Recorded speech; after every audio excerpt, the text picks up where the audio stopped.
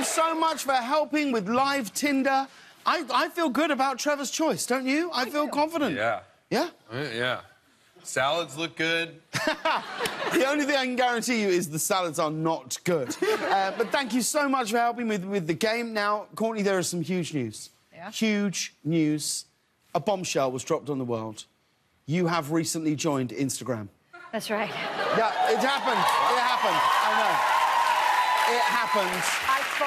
I fought it, and I finally joined. Ugh. How are you finding it? Does this feel like a good or a bad decision for you? It feels good. Like, I hate it, and Right? I love it. Oh, really? I like trying to be creative. I haven't gotten to, like, a lot of I don't think I've done any selfies yet. Yeah. Or landscapes. No.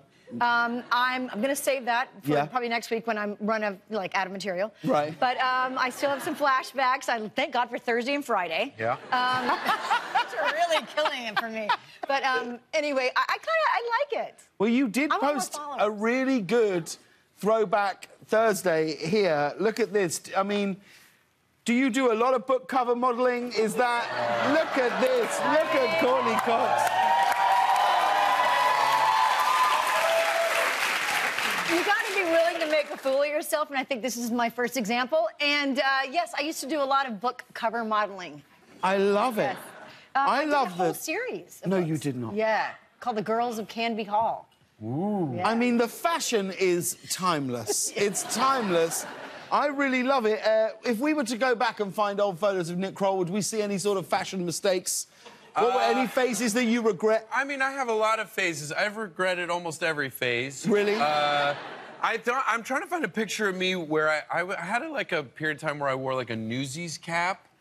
Yes. You know, like in high school, I wanted to be taken seriously. Sure. You know, but that's the way to do it. Yeah. Yeah. I was into jazz. I didn't want to get laid. Right.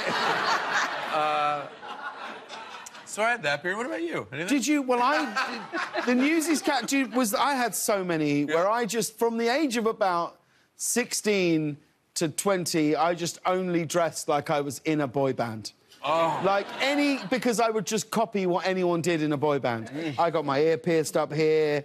I'd wear the Newsies cap, but backwards. Yes, that's how I was. Yes, exactly. Maybe like a little... Oh, yeah, the whole thing. But there's no photos of it. That's what's great.